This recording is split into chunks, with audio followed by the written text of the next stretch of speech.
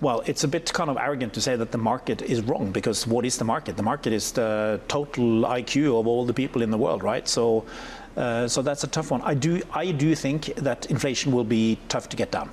There is more nearshoring. We are seeing some. We have recently seen some more pressure on raw materials. Wage increases are quite high.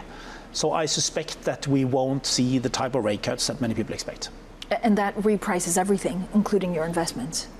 Well, that's what you would have thought, right? But markets have been relatively resilient on the back of changed interest rate expectations. That's been a bit surprising to me. But is that because they still believe it's a cut, where actually we could see a hike?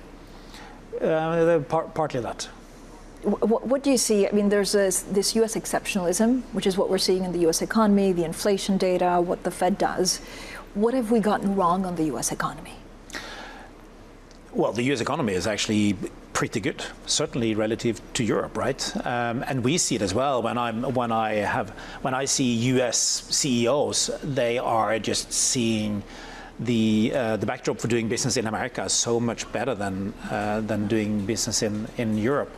So a lot of things are going right in America.